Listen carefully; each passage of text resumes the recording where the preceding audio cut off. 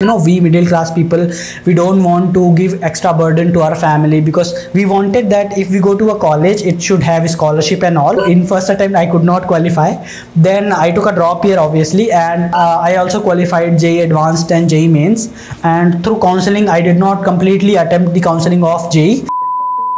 Hi everyone, recently someone asked me how many attempts did you give to qualify the NEST examination, and that made me remember my past. So when I was in class 11th, me and my friends, a lot of them did not even know about exams like KVPY, NEST, IAT, etc. because we were in a village and we did not have cell phone, we did not have any smartphone, any internet connection. And when I was in class 12, so with one of my friends, I took his phone, we searched about the scholarship exams because we middle class people, we don't want to give extra burden to our family because we wanted that if we go to a college it should have a scholarship and all, and at least we do something so that we get scholarship so that we don't have to pay lakhs and lakhs of the fees. And also we wanted to go to a good college, not just any college. So we started searching we applied for KVPY exam, we applied for NEST exam. Those two scholarship exams we could find.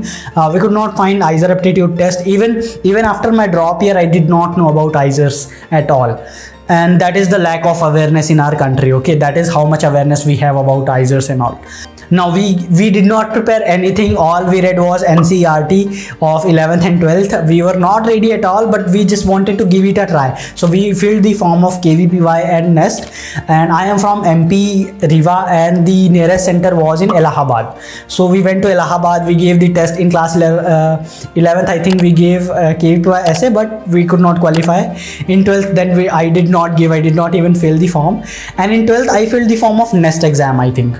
Then I could not qualify the exam, and as expected, I was not expecting that I'm going to qualify. I just wanted to give the exam to get an experience, to see how the questions come, to see how this computer interface. At least I should practice once. After 12th, if I give exam, I should have some practice how to practice on computer. I did not even have a smartphone, so practicing or giving exam on a computer was a big deal for me.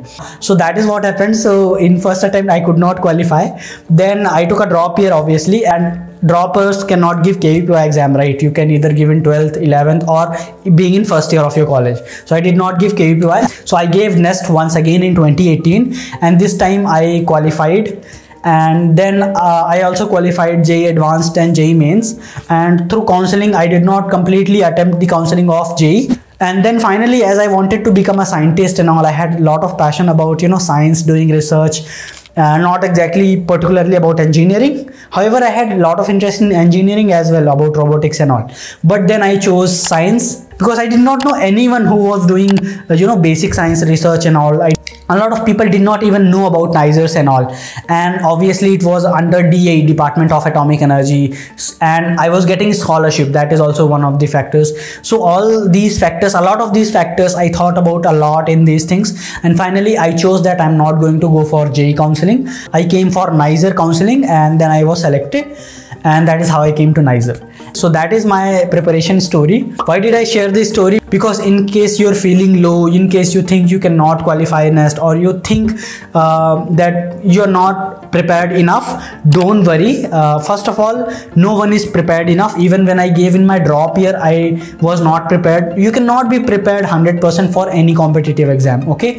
And a lot of times, see, one thing I want to tell you, in last year our crash courses, there were a lot of toppers who used to top in the mock test, but they are not in any of the NISER and IISER. And a lot of people who were just average student, even below average student, they used to get very less marks in our mock test because our mocks were very difficult than actual exam. And they are now in IISER Kolkata, IISER Pune, IISER Mohali, etc. They used to cry on the phone call with me that I'm not getting the marks. So in case you are feeling demotivated, in case you think your preparation is not enough, just give the exam.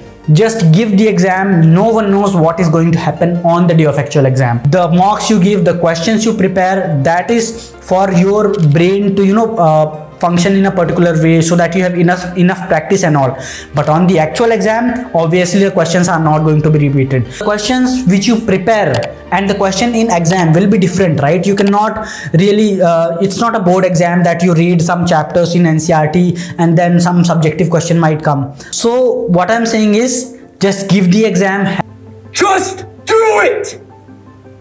Don't let your dreams be dreams. Have faith in yourself. No one knows. Even the toppers may not get selected, and below average student can get selected. That is what happens. That is just, I don't know how it works, but it just happened.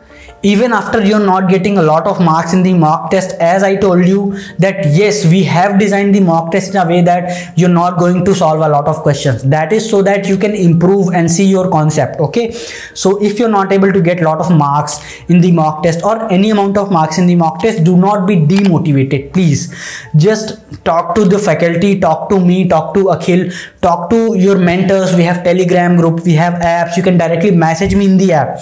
So do whatever you can, but do not get demotivated at all. Okay, that is the first step. Second step is, as you fail in the questions, you are not able to attempt it, as I told you, from question to theory. You go to the theory from the question. And if you're facing any problem from question to theory approach, you ask your mentor that why am I not able to solve this question? Why did the examiner ask question like this, and what concept did you want to teach me from this question? So take the help of the mentors and all, but please don't be demotivated.